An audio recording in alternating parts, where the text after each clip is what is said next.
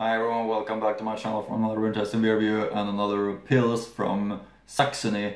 This is from the Feldschlößchen Brauerei and it's Feldschlößchen Pilsner, which comes from Dresden. So you know that it's Saxony and it's very east of Germany. This is a quite large brewery and a quite well-known Pils in Germany, and it's got a quite classical look also of the label and so on. So it's gonna be an exciting moment for me to try this one. It's the first time I'm trying it, the Feldschlößchen Pilsner from Dresden, and it looks like this. Got a quite classical logo there with the lady that's holding two big glasses of beer. I also like the color combination, of course. Fits really nice together with the white, golden, green and red. Here is the top label, Dresdner Pilsner, and here's the cap, Feldschlößchen Dresdner Pilsner, and there's the back label also. All in together it looks really nice and gives a nice impression. Quite like a typical German premium Pils, which of course is really good. It's always right time for German Pils in my opinion. Can show this label closer to you, and yeah, it looks real nice. Seit 1858, Piech Mennel, gebraut nach dem deutschen Reinheitsgebot, originale Braukunst, Dresdner Pilsner Feldschlößchen, Dresdner Mennelbier, and here's some kind of medal. It seems like it's not possible, but it's the skyline of Dresden. It seems like here. You see it right here, maybe. And here is the lady holding the beers. 4.9 ABV, very typical for the style. Laut einer Legende hat das Piech-Mennel seinen Namen von den Arbeiten, die vor langer Zeit die hölzernen Bierfässer innen mit Pech versiegelten. Das nannte man Pichen. Als Belohnung für die schwere Arbeit würde richtig gepichelt. Feldschlößen.de is the link to the brewer's website. I'll link to it in the description box below as always, yes, they used to do. Pilsner, Zutaten, Wasser, Gerstenmalz, Hopfen. Feldschlößen AG, Dresden. Of course, Dresden, very large city in Germany. So some history over this brewery, for some information, a little bit of history that I found from a website about Dresden. At the foot of Haneberg in the southern suburb there was a single farm that belonged to Anna Nelin. In 1644, Elector Johann Georg I allowed beer and wine to be served to strangers.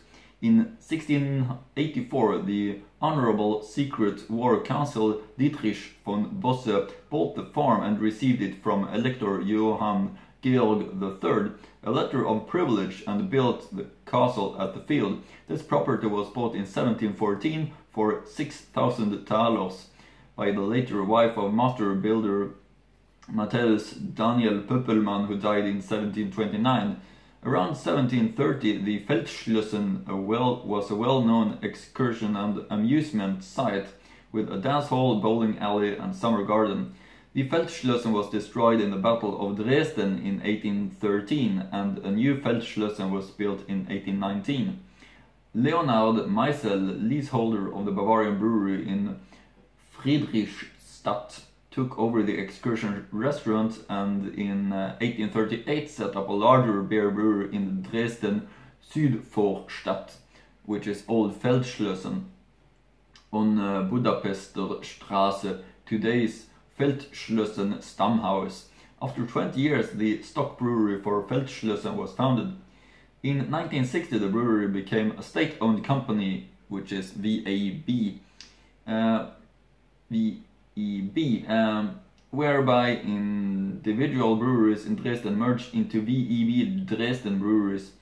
The construction of the brewery in Dresden, Koschütz on Kunnersdorfer Straße began in 1973, and beer has been brewed there since 1981. Since April 1st, 1983, this brewery has been part of the state-owned beverage combine, which has been home to the VEB Dresden breweries and other breweries from the Dresden district since 1979. In 1990, the VE Beverage Combine was reorganized into Sachsen Brewing Union. The Holsten Brewery took over the Saxon Brewing Union in 1992 and renamed it in 1995 to Feldschlößchen Aktiengesellschaft Dresden. With the takeover of Holsten by Carlsberg Brewery, the Feldschlößchen AG belonged to the Carlsberg Group since 2004. In January 2011, Dresdner Feldschlößchen AG was sold by Carlsberg to TCB Beteiligungsgesellschaft based in Frankfurt oder. The holding includes the Frankfurter Brauhaus and the SAS Brasserie Champignoles, which is in France. On the one hand, Carlsberg justified the sale by wanting to concentrate more on its own core brands, which is Carlsberg, Holsten, Lübzer, Dachstein, Astra, for example. On the other hand, they wanted to better utilize the Dresden brewery with the sale and continue to cooperate with it. From 2011 to 2016, the new owners were able to double their output. And some more history about this brewery on another page that I found is the later Feldschlößchen brewery goes back to a farm outside the town near Hanneberg, which was owned by Anna Nelin in 1644. This year, Elector Johann Georg I granted the property fairness, which initiated the development of an inn. In 1684, the Secret War Councillor Christoph Dietrich von Bose acquired the estate and had it expanded significantly with the approval of the Saxon court. A castle-like building soon emerged in the middle of wide fields, which, as Feldschlößchen was one of the largest excursion and entertainment venues in the Dresden area. In addition to the extensive guest garden, attractions also included a large dance hall, several restoration rooms, and a bowling alley. In 1813, the strategically located Schankgut was highly competitive because Napoleon had chosen the nearby Hanneberg as an observation point and dug it with moats. After the Austrians conquered the Feldschlößchen, soldiers looted the storage cellar and started bombarding the city from there. During the subsequent reconquest by Napoleonic troops, the building was badly damaged and burned down. It was not until 1819 that a successor building was inaugurated, which, however, was not economically profitable and was therefore subject to the compulsory auction 10 years later. For a total of 24,200 thalers, the Dresden master butcher Bär and the tax collector Schellcher Vorwerk and Gasthaus acquired. But it was only Bavaria's Albert Leonhard Meisel, leaseholder of the Bavarian brewery in Friedrichstadt, who managed to make the Feldschlößchen a well-known excursion venue again. Despite objections from a long-established brewers' guild, Meisel was able to obtain the brewing right for the property he had acquired in 1838 and 1846 and set up a brewery Bavarian style here. On July 7, 1858, his sons converted the company into a public limited company soon sold the business to new owners. By the end of the 19th century, the Feldschlößchen brewery had developed into the largest beer producers in Saxony. After the turn of the company, the Radeberg Export Brewery formed a community of interests which allowed the sales markets to be expanded again. The two companies merged in 1920. In addition to the brewery, there was also the Zum Feldschlößchen restaurant, which was rebuilt in 1875 and expanded with a large beer and concert garden. Unfortunately, this later fell victim to the construction of the Sulima cigarette factory, while the restaurant itself existed until it was destroyed in 1945. The brewery itself was also badly affected, but was able to resume production at the end of 1945. In 1960, the Feldschlößchen brewery merged with other companies in the industry to form the VEB Dresdener breweries. Until 1990, the company, which was a part of the VEB beverage combined in Dresden and Budapester Straße 32, formerly Chemnitzer Straße 6, also produced barrel sprinklers and other non-alcoholic beverages in addition to Feldschlößchen Pilsner. A little later, production was moved to Großschütz and most of the buildings were demolished. In its place are now office buildings, a hotel and the Dresden Employment Office. The former machine house has been preserved, which has been renovated in line with monuments and converted into a restaurant. Since 1998, Stammhaus Feldschlößchen has been inviting you to a beer and rustic atmosphere. A small museum on the top floor provides information about the history of the Dresden's brewing history. That's some history about this brewery, Feldschlößchen Brauerei, and about this specific beer, the Feldschlößchen Pilsner, which of course is their main product, since that's normally what's this. Regarding breweries from this area in Germany, Pilsner is the most popular beer style. East Germany and North Germany, that's what it seems like. It's possible to read the following. Spicy Pilsner taste with a slightly hoppy note and a pleasant freshness. Also it gets, as I mentioned, 4.9 ABV, which is very classical for the style, and I'm quite excited about trying this one because it's quite a famous one, it seems like. Feldschlößchen Pils from Dresden in Saxony. So let's open this one up. The Feldschlößchen Pilsner. Well, let's look at the label. Can I give you, of course. Looking nice, doesn't it? Feldschlößchen Pilsner. Let's open this one up. And pour it up.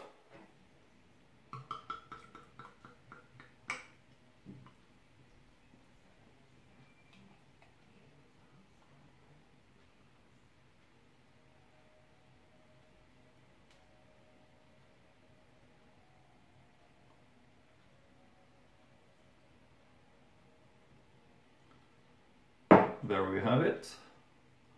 Look good, doesn't it? Perfect pouring with the nice 2-finger white compact foam head. Rises up above the edge of the glass, which is just the style I wanted. Looks really nice when I managed to do pouring like that. In my opinion, that's the way it should be. And I'll show it closer to you. Very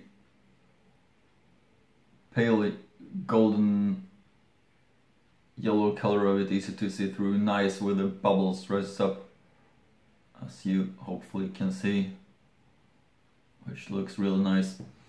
Very typical for the style also. I have high expectations of this one. I hope it's gonna be fresh in the hops and herbs, bitterness taste just the way we want it from a German high quality premium pils like this one is. The Feldschlößchen Dresdener Pilsner. I bet it's gonna be really great, so let's get the aroma.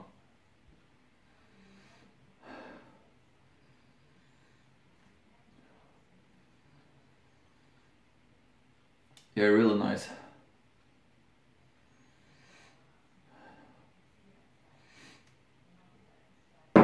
I think I maybe forgot to mention how large this brewery is, because it's really it's a large brewery, and yeah, there we have it. So founded 1876, and I thought it had like 1,000,000 hectoliters every year. Let's see if that was correct.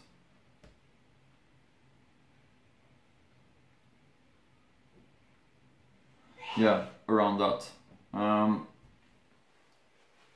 So a large brewery, and that's why I'm having high expectations of it. So I bet it's gonna taste really fresh and nice, just the way I want a German Pils. So let's taste it. Prost!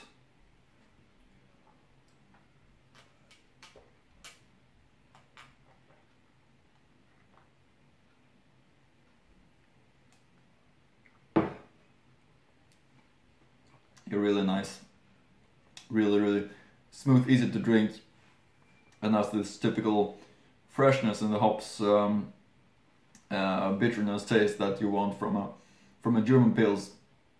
Real high quality, you know, fresh hops that's easy to feel while you drink it. So it's really good one, and really something that you're longing for. And as I mentioned, it was a reward for the workers. That's also what the logo is showing, and I really understand why it was, because it's really nice in taste. It's a typical freshness of the hops taste, as I mentioned, and really well balanced and nice Pils in every way. So it's a big recommendation. Also, quality that the white foam head remains still. That's something that I always is mentioning in my videos. Maintain the white foam head all the way down, because it keeps the taste on the glass that it's being the right.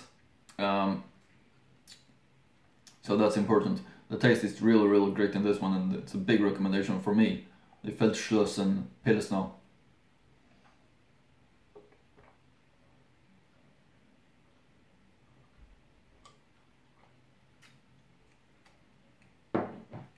Yeah, it's so nice, very easy to drink, and yeah, it's a typical, really great premium German Pilsner. That's what I can say. So this one is definitely something you should try, in my opinion, because it's really great. Feldschlößchen Pilsner from Dresden, the big city in Saxony, in East Germany, of course. It's a great beer, a great Pils. Yeah, that's what I can say. So keep your eyes open for Feldschlößchen Pilsner, and also feel free to check out the link to the brewer's website, which I will link to in the description box below. You can read more about the history of the brewery. There are other beers, but their Pils is of course their main product, since they are from Saxony, where that's a popular beer style. If I understand it right, there is a brewery in Switzerland which is having the same name, but this is the German one, of course, since Germany is the country from which I'm drinking beers, basically. And as I mentioned, this is a great Pils, really great Pils.